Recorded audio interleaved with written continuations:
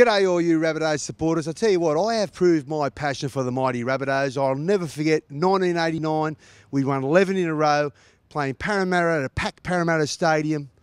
And in the first minute of the game, I broke my thumb. I went to the sideline. Nathan Gibbs said, "Oh, what do you want to do? Are you going to come off?"